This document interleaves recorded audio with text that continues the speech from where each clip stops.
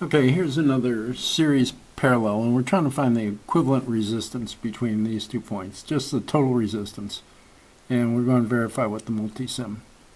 So what we've got is this is in parallel, and then we start out, and we've got this 2.2. Now these two are in parallel with each other, and these three are all in parallel with each other. So the first thing we need to do is find out what these two in parallel comes out to be. And we're putting R3 in parallel with R4, and so the parallel resistance, and when I write these I put R parallel, so that means parallel, not 11. And I always do it with the 1 over the reciprocal formula. Now there's three formulas you can use. One is if all the resistors have the same value, one is if there's only 2 resistors, and then there's this formula.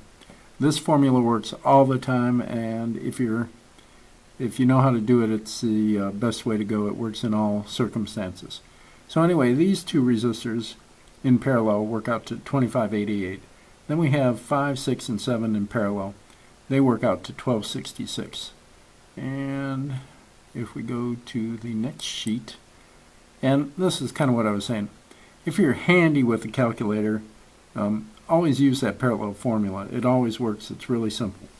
And so now what we have is we've got this 22K in parallel with these three are all in series. So these three add up to 6054, and then we've got 22K. So that total resistance turns out to be 4651. Now if we put 10 volts between those points, then we'll get 2.106 milliamps. And let's see if our multisim is going to cooperate and confirm that.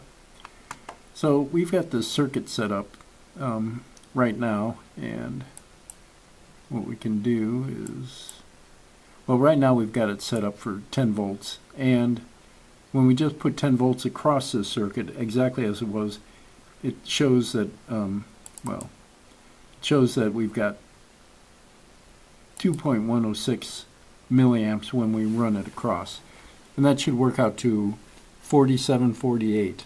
And if we look at our final thing, we had 4751, which is within tolerance, so it's correct. Now what we can do is we can just get rid of that guy. Maybe if we first stop the simulation, then we can get rid of him.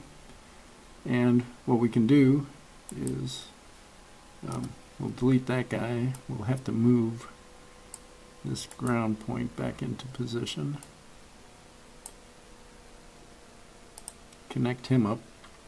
And what we'll try to do here is we'll grab a multimeter, we'll put it there, we'll bring it all the way across. And what we'll do, got to rotate them.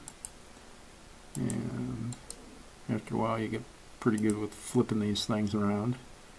And we're going to connect them up to see what the impedance is from the top rung to the bottom rung. And we'll set him up to read ohms. Move him out of the picture a little bit. And we'll turn him on. And we get 4.748, which is 4748 kiloohms. And again, the multi-sim is going to give you the correct value. And again, it's a verification tool when you're doing the problems. And that's the end of this demonstration.